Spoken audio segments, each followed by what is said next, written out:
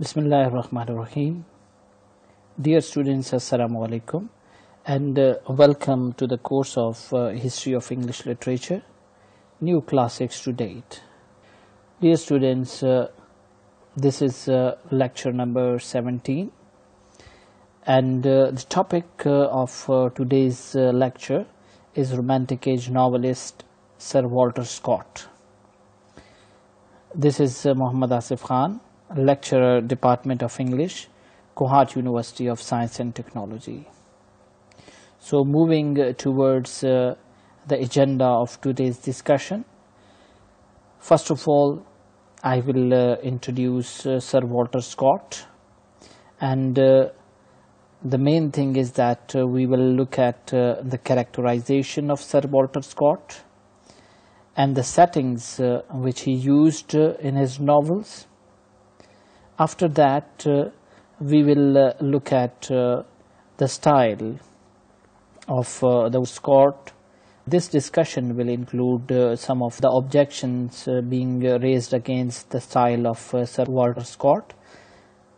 That will be followed by a comparison between the two important and colossal personalities of Romantic Age novelists. These are Sir Walter Scott and Jane Austen. In this comparison, I will conclude the today's lecture because this comparison will include all the main features of these two important writers of Romantic Age. Starting from the introduction of Sir Walter Scott, he was born in 1771 and died in 1832. He was a contemporary of the first generation of the Romantic poets and the second generation of the poets of that age. When we look at Sir Walter Scott as a novelist, we see that in the initial days and during the first 5 or 6 years of his novel writing, he was very much restricted or confined to those well-known and recognizable scenery and characters that were surrounding him. Or I mean that he was very much close to the landscape, views and the scenes from his surrounding. So the novels which are having that local color or the shade of the recognizable scenes and characters, and the novels which are based on his personal observations are listed below. And the first one is Guy Mannering, and this very novel is also named as Astrologer because the main character Guy Mannering is also an astrologist, and he is doing predictions about the future of some of the other main characters of this very novel. The second important novel that belongs to this time period is Antiquary, and it was followed by The Old Mortality, and the last important novel of this time period is The Heart of Midlothian. These very novels are basically the novels which are having that domestic color of the Scotland. After these initial novels, he turned towards the historical novels, and we see that he came with the first attempt of the historical novel that was named as Ivanhoe, and this novel was published in 1819. This important novel was followed by Kenilworth, and after that we see Quentin Durward, and after that we have Talisman. These very historical novels are mainstream novels which he wrote in his life. After these very historical novels, he turned back towards the Scottish antiquity, and this very return towards the Scottish antiquity happened from time to time, as we see in the novel Monastery that was published in 1820, and St. Ronan's Well that was published in 1823. We see that the most important quality which he reveals in these novels is that he was a very expert, accomplished and skilled storyteller. And in his novels, he very gradually and slowly describes, relates or unfolds the story that allows a number of diversions and deviations or digressions, specifically in the descriptions of his natural landscape or the scenes or different interiors.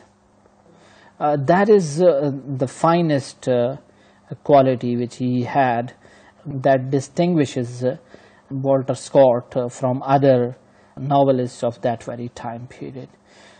When we look at the historical novels of Sir Walter Scott, we see that he was not historically very strict, and there is no such preciseness or exactness or accuracy about the historical events in his novels.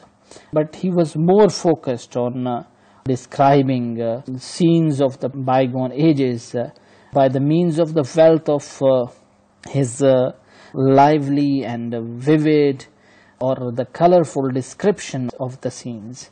And we see that he used a vast liveliness or energy in these very scenes. He also mixed the quality of wit, humor, and the fun element or absurdity along with the other quality, that is the quality of the sympathy and compassion or pity. So his novels are not strictly historical. Basic thing was that he was just conveying the bygone ages or the past ages, and he is mixing the quality of colorful description and the humor and sympathy. After describing a bit the quality of storytelling of Sir Walter Scott, now I will move towards the characterization which he used in his novels. We see that characterization is basically the creation or construction of the fictional characters.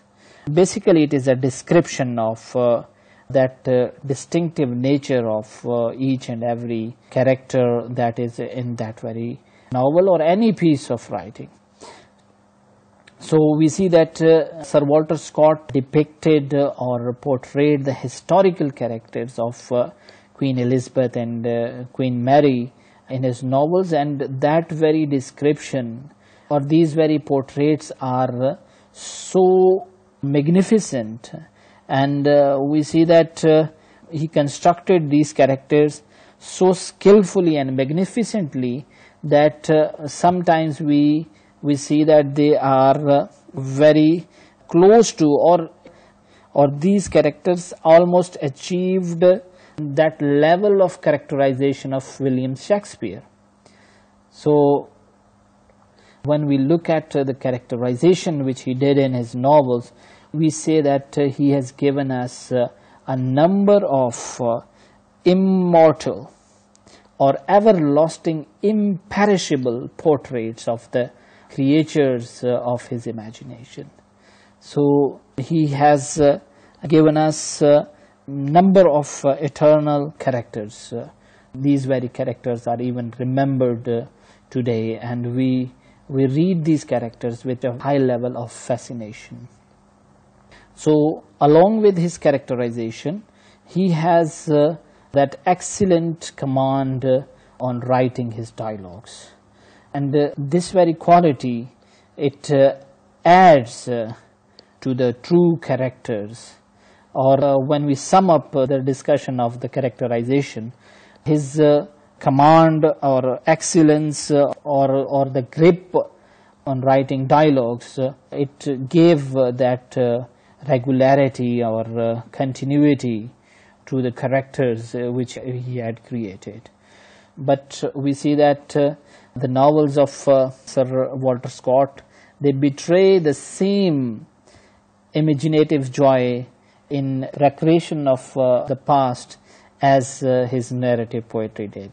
But there are few aspects which are being offered in his novel, as we see that these novels presented him more flexible and wide field than his narrative poems, and we see that his novels provided him a better opportunity for showcasing his variety of the gifts which he had, and he very nicely presented the wide range of qualities which he had, and we see these very qualities in his novels and in his poetry. His novels also provided him an opportunity to present his antiquarian knowledge, the knowledge of the history which he had.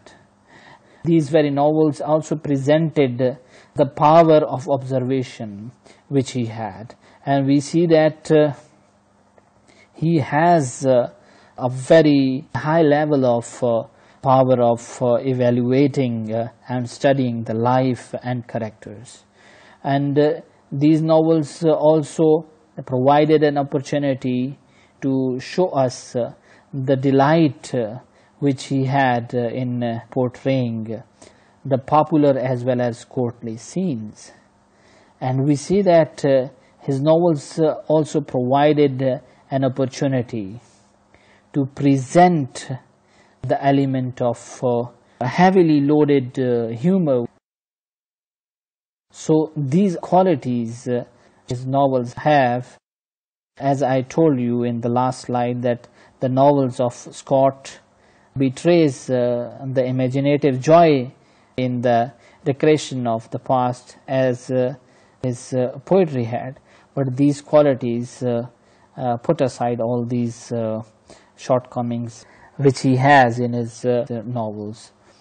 The most important aspect of Sir Walter Scott novels is that he is the first accomplished historical novelist, and we call him the father of historical novel in English literature. And he did a very enduring contribution to the development of historical novel. These very qualities were both included in his nature, and he was trained for writing historical novels. And we see that he was by nature and by training perfectly suited to the accomplishment and the completion of this task. First reason is that he had a very high level of knowledge of history, and he was a profound and reflective reader of history. The second thing is that he had the taste of storytelling. That is one of the important characteristic of Sir Walter Scott. And the third thing, that why he is a suitable person for writing historical novels, was that he had inborn sense of picturesque, or he has that feel for beauty, scenic beauty, and he has that natural love for the pictorial aspect of literature. And we see that this very sense of picturesque was developed by his passion for antiquarianism. Though he was having a conservative or very traditional and conventional temper, and because of this nature, he turned away from that very time period keenness and enthusiasm towards the revolution or rebellion against the mindset which was present in the 18th century. And this conservative or traditional nature gave him that sympathy for the days of chivalry or for the past ages. and the most important thing is that he was the person who was living in romantic age, but he was only and only romantic in his love for the beauty or love of the picturesque, and the interest which he has in the Middle Ages, or the connection which he had with the history. So these are the two things which he had, which connects him with the romantic age writers. Otherwise he was not following the line of action or code of action which they were following. When we look at the settings which he used in his novels, Scott was very much concerned about the settings of his novels, and we see that he made the scenes a crucial or necessary building block of an action. His action was not complete without the scenes which he included, or the places and the surroundings where the action were positioned or the actions were taking place. All these were very much connected to the action of the novel. So we see that readers of the novels of Sir Walter Scott, they can experience the atmosphere of Scotland in every event of his Scottish novels. In the same way, we see that the reader can feel the presence of the Scottish uplands and the mountains in the novels of Sir Walter Scott. Again, when we try to study the settings which he used in his novels, Scott not only chooses the places so well, he portrays these very places so perfectly and so completely that the action of the novel, it appears approximately the consequence of that natural environment. So that is the beauty of Sir Walter Scott's settings. Now let's look at the style of Sir Walter Scott. We see that there are a number of observations being raised against the style of Sir Walter Scott, and I have listed few of them. The first one is that he was inartistic, and he is showing lack of skill or talent in his novels. So second, third and fourth one are approximately same, and we see that his style is often stated as heavy, which means uninterested or very much intense, and that is a dragging one, or having the element of boredom just carrying you along with it. And there is the factor of insipidness, that is that it is spiritless or very much dull and monotonous. You are having no taste or flavor in these very novels. So that is the objection raised against Sir Walter Scott, that his style is very much monotonous and having no taste, or it is tasteless. The second thing is that he often sketches or draws a character roughly and just pushes him into the center of that stirring or exciting incidents, and there is no proper arrangement for adding that character into sequence of the story. So we see that he has no link or inclination for tracing the logical consequences of human actions, and just pushing the characters into the center of the incidents, and he is not finding any logical connection or consequences of human actions. But we see that all these objections and all this criticism washed away, swept away in the end by the wide range and the influential and commanding currents of the narrative genius that he had, and that is the thing which we come across when we read his novels. This very quality and one or two other qualities, these qualities swept away all the objections and criticism against Sir Walter Scott. Now let's see that what are the other qualities which he had. And we see that in addition to his narrative genius, his greatness lies in the fact that he regenerates or reconstructs the past in such a way that the men and women of the past or the previous ages and the old scenes, they become lively. And we see that these very scenes appear to be actually living, and as if these very things are breathing with the strong and the regular rhythm of life.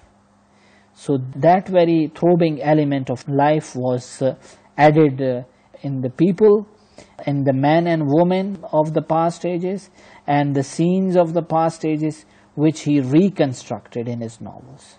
So these two elements, his storytelling and his recreation of the past, these two elements, they just swept away all the flaws which he had in his style. Now let's move towards the final part of this lecture, and in this part I will discuss the main characteristics of the two important novelists of Romantic age, and these novelists are Sir Walter Scott and Jane Austen. We see that Sir Walter Scott's qualities as a novelist were widely different from those of the Jane Austen. The first thing is that Jane Austen painted the family life, and she was highlighting the domestic life on a very small scale, that is in miniatures. On the other hand, he was painting pageantry of the history on the very wide canvas. So that is the difference. Jane Austen is only focusing on domestic life, whereas he is painting on the very wide canvas and using the elements of history. In the same way, we see that Jane Austen is very much precise and specifically describing the things, and his description is very much accurate. Whatever she wants to write, she is just focusing on that very thing. On the other hand, we see that Scott is very diffusive, and diffusive means that something which spreads like a liquid widely. And as we studied in the first very characteristic of Sir Walter Scott, that he is painting on a broader canvas. So he is diffusive. And the second thing is that he is digressive. And digressive means that he is tending to depart from the subject. He is not exactly or precisely or specifically focusing only on the subject which he has started. We see that he often diverts and he often departs from the subject which is under the discussion. The third and the most important feature of Jane Austen's writing, that she deals with the close familiarities or the quiet intimacies of the English rural life, that is very much free from the high passions or the struggles that were going on in the time period of the Romantic age poets and writers. And we see no great actions in his writing. On the other side, Scott deals with chivalric, exciting, romantic and adventurous life of Highlanders.